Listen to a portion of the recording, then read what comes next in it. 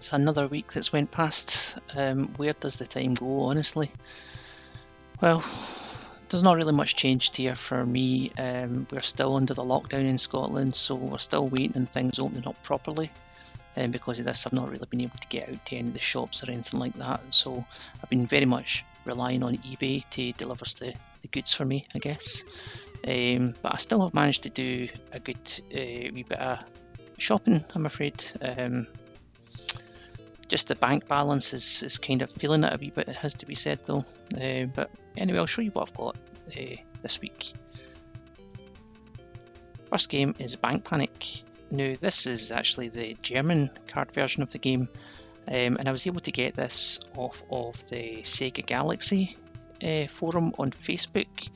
And the reason I went for this is because it was the last card game that I actually needed, and normally if you look at the UK version or the European version of the game, it costs between 60 and 65 pounds. I've seen it going for recently, and I just thought, I don't really understand why this one's any different from any of the other ones. But yeah, so I seen this on Galaxy Facebook, and you know, I thought that would do me. You know, it's a copy of the same game. I could even get an insert printed just to cover up where it says "Die Sega Card." I don't know, you can just imagine Arnold Schwarzenegger saying that, can't you? Die Sega Card. That sounds nothing like Arnold Schwarzenegger, but never mind. But yeah, anyway, inside you see the differences here. It's Bank Raup.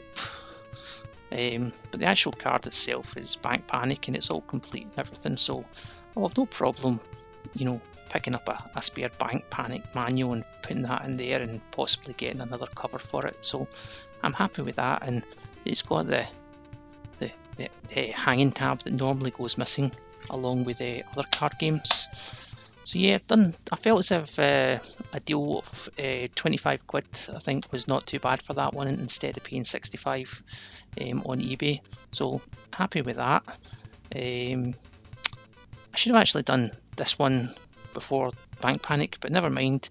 It's actually My Hero on the card format as well. I'd ordered this probably about 3 weeks ago or something, and it just, I don't know what the hold up with it was, but again, this was another oh wait, this was an eBay pickup actually, and I think it was about the same. I think it was £22 actually I paid for this one. But yeah, so technically not my last card pickup, but you know, it was the last in arriving. This one is complete, but it does have, somebody's replaced the, oh, I can't see it very well. Somebody's replaced the insert holder, the kind of sleeve for the card. That's third party. That's not the original one. The manual's in there, and it's even got one of the what's it called? Can I get the damn thing out? 1 second. It's even got one of those little catalogues in there, you know. So it just goes to show that My Hero is a game that nobody plays. But yeah, I've already got this on cartridge, by the way. I'm just buying this stuff because I need to get the card version for some reason. It's a sickness, I can't help it. What can I say? So yeah, anyway, that was my kind of card collection complete now, and I'll be happy with that, I think, for the European stuff anyway. The next game I got, staying with the Master System, is Daffy Duck. Daffy Duck in Hollywood, more specifically, actually. It's one of the later releases from 1994, according to this, and it's quite hard to come by. I actually ended up having to pay a wee bit of money for this. Again, I think this one was 30, maybe 33 at the most. Can't remember, with postage added onto it. Yeah, so a bit more than what I would normally want to spend for a game that actually doesn't come with a manual, but they don't come up often, that's the thing. And it just seems like you have to kind of take what you can get just now if you want to collect Master System stuff. So it'll be one of those things. Unfortunately, I'll probably pick up another complete copy in the future, then sell this one if I can, but you know, I'll be happy with it until then. It's actually a really good game, quite surprisingly, for a late release, and nice animation and in colours and things like that. But yeah, pretty good. Next one, Bomber Raid. This is the American version of the game. I actually already have the European version of this game as well, so I don't know why. I just wanted to get the black Activision American version as well. Paid a wee bit more than what I expected to pay for this. I think I paid something like 13 quid for this in the end, and I was a bit disappointed when I got it because it's got these, you can probably can't see it very well there, but you can see it's got kind of watermarks on the cover and on the back of it as well. It's not too bad. It's not terminal, and it's a bit faded as well, but it's all right, I guess. It's inside though, you can see the cartridge label's a bit busted up, which is unfortunate. And again, I don't have the manual for it, so a bit gutted about that. But you know, again, it's nice to have these things, but I didn't need to get this at all. I don't know why I got it, but I just like the look of the black cover, and it was on my list. I'd put it on my list for the Master System games I had to collect. The next one I've got, again, is another Master System one, doing well with the Master System this week, is California Games 2. Now, this is a really nice copy of this game. It's inside, it's very much, very good nick inside. It looks new, even smells new. I wonder if it tastes new. No, I'm not going to try that. But you know, it's really is in quite stunning condition. All the colours are all really nice in the front of it and everything. It doesn't look like it's had any sun exposure or anything like that. Even the, you know, the plastic on the outside is silky. You can kind of caress it a wee bit, maybe not too much actually. That's, yeah, a bit strange that actually. Stop doing that. But yeah, happy to get that one in the collection, and I think that one cost me, I think it was quite surprisingly, it was £19. So that was a good pickup, I think, and that was another eBay.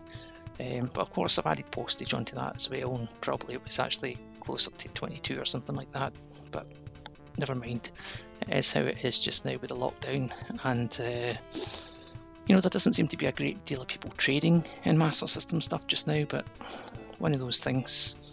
So that's all my Master System that I got this week, and I felt as if I've done quite well this week, but you know, the pickings are getting slim for me on the Master System collection at the moment. I did get something else though, I'll show you. Actually, Injustice on the Xbox 360. And the reason I got this is because we've been, obviously with the Snyder Cut coming out for Justice League, we've been playing a lot of Injustice 2, and I said we, I mean me and my boy. We like watching these kind of things and we play them, and you know, we were playing Injustice 2 and he was asking me, why is Shazam not in this one? And I said, well, I'm sure from memory that he dies in this game. I think he does anyway, so I had to go and buy it again to prove it. I already had this a couple of years back, but I got rid of it for some reason. I don't know why. It was a really good game. It's basically Mortal Kombat with DC Universe figures in it, so it's a pretty fun game. And it only costs, this copy was £2 or something like that. So Xbox is quite appealing just now, to be honest with you, when you look at the prices of these things. I don't know why I'm collecting Master System when they're so cheap and available. The last one that I've got for today is something that I didn't buy. It's something that my wife bought me, and I'd asked her, because it was my 40th and the start of the month there, 3rd April, it was my 40th, and I said to her, I says, what can give me some ideas of some things I can get you. I says, well, you know, if you can get me, quite like to play that Xeno Crisis. It's made by Bitmap Bureau, and it's, you know, they've released a Mega Drive cartridge. I thought that'd be quite nice to get that and get the original version. My wife actually said, oh, £55 is it? So guess what she done? She only got herself off onto AliExpress and got the knockoff version. Xeno Crisis, the knockoff version. It's actually not too bad a knockoff, to be honest with you. I mean, the case is all wrong. It's one of those universal cases, but it looks quite nice. And you'll open it up. Well, you can see that the cartridge just falls out. It's inside one of these, and it doesn't even fit inside the actual holder. So there's no kind of collection value from this at all. It purely is just something to play, which I could have just downloaded the ROM, to be honest with you, but it's nice to have this. Trouble is, it doesn't sit on the shelf with any of the other Mega Drive or Master System stuff because it's too big. You've got a good, let's see the difference. So it sticks out like a sore thumb, like one of those early EA games for the Mega Drive, you know, Populous. It stands head and shoulders above all the other titles, so it's a bit annoying on the shelf looking like that, but never mind, it's still a good game. You know, I don't know, I would certainly give these guys my money, even though I do think £55 is a bit expensive, but I understand that's the cost of doing business. See, it's got the aliens inspired artwork and what looks like Jill Valentine from Resident Evil on there, doing her thing, killing Xenos for once. Interesting. But yeah, that's all my pickups for this week. I think I spent enough. I think I spent a fortune. My Master System collection is just at that point now where I just can't get anything cheap, so it's only going to get this more expensive from this point forward. I did join that game cycle this week as well and traded off a couple of spares and things like that I've had, so I'm waiting on some games back from that. So next week I'll maybe have some more kind of 360 stuff and, you know, nothing special PlayStation 3 stuff, but it's all stuff that I don't have, so I'm happy, always happy to trade stuff that I do have doubles of for stuff that I don't have. So yeah, that's pretty much me. That's my pickups for this week. Can't guarantee that next week is going to be many pickups as that. That was quite a good week for me, especially considering the lockdown, but one of those things.